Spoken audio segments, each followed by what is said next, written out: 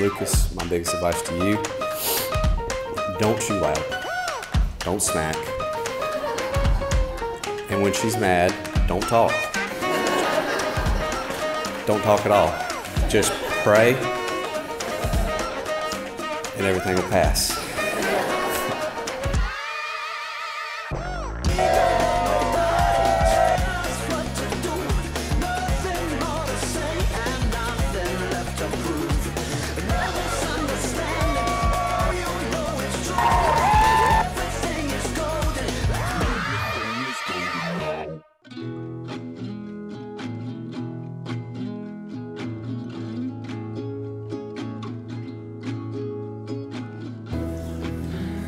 As someone who has raised my son to be a perfect gentleman, I have to tell you, Caroline, that you've landed quite the catch.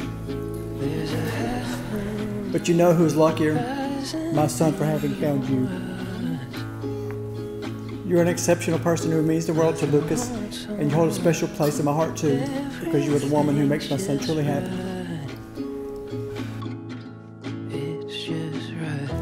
Having Lucas as a son has been a tremendous blessing for me. In many ways, Lucas has been my mini-me and my twin. But over the years, he has grown and has become his own person.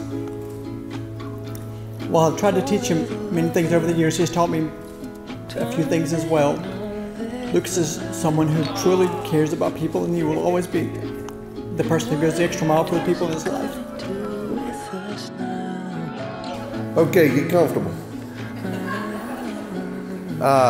No, I'm not going to take any shortcuts on this because I only got to do it once. So thank the Lord.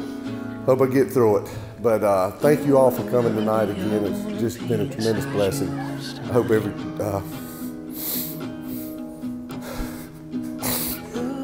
didn't even get through the first paragraph.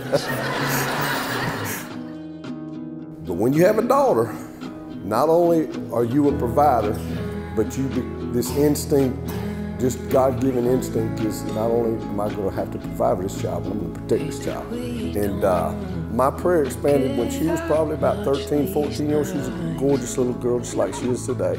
She's always been gorgeous. She takes after her mama.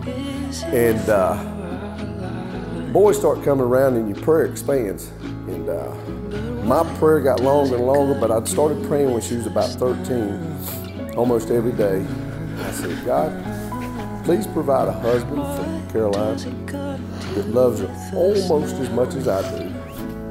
And I'll do anything to protect her, no matter what. And one Saturday night, we're going to get it out. Okay. Isaac, a little fella that played ball for me, was waiting tables at a restaurant, and he texted, sent Isaac a text. He said, Isaac, your sister's here with another guy eating out.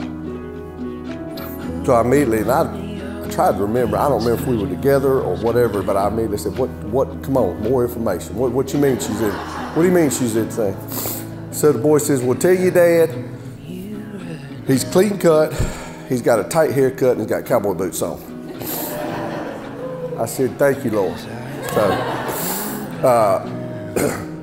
I had no idea at that time, though, that that young man that she was having dinner with at that restaurant was answering my prayer.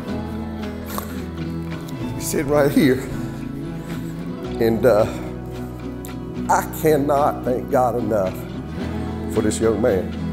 He's something special. He really is. We'll raise a glass to Lucas and Caroline. I love you both very much, and cheers. I would like to introduce to you Caroline and Lucas Reel.